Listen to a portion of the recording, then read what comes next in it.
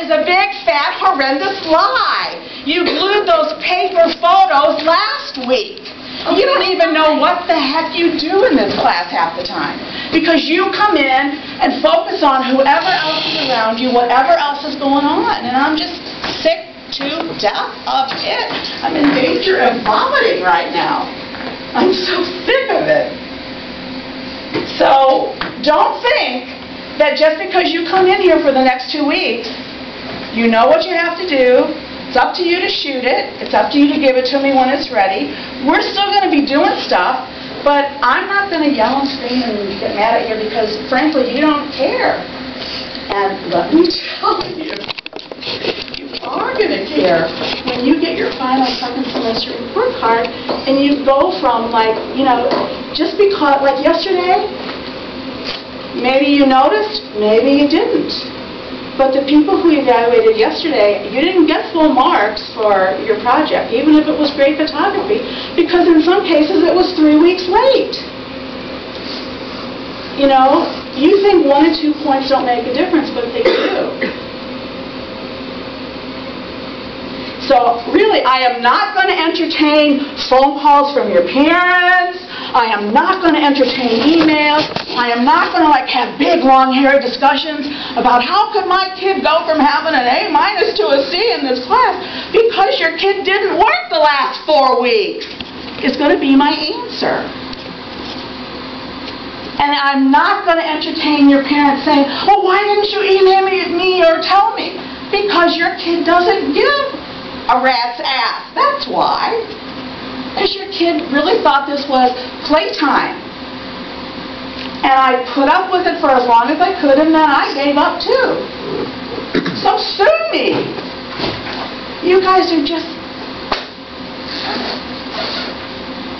I don't even want to say. You'll be hurt and you'll be upset. But you know what? I'm hurt and upset.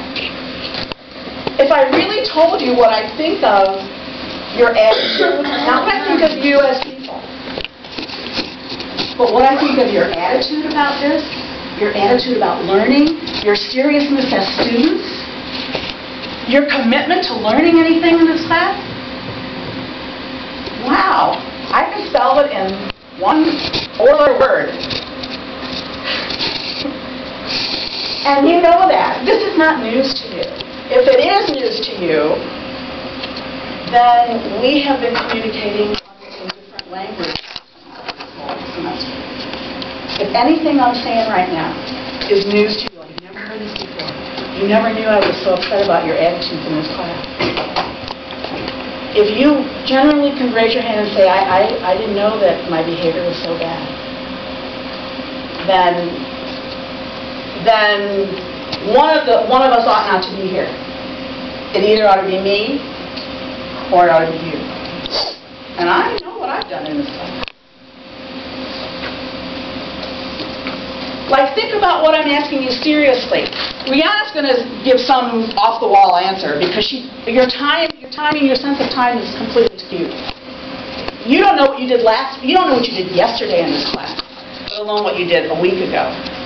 But think about this question.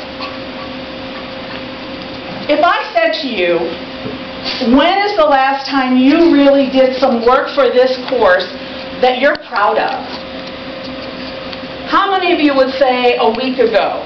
Raise your hands. How many of you would say 3 weeks ago? Raise your hands. How many of you would say 2 months ago? Raise your hands. Okay, then my question is going to be, what the hell have you been doing for the past 2 months? And why should your grade for me reflect anything different than what you say, your own hand, you've raised and said, I really haven't done anything for about two months. Why do you think your grade should reflect that you have done something?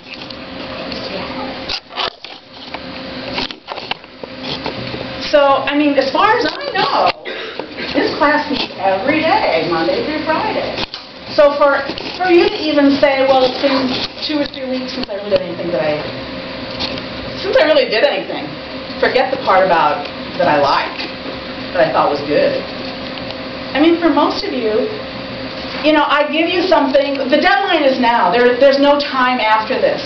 But for most of you, not all of you, I'm not talking about every single person in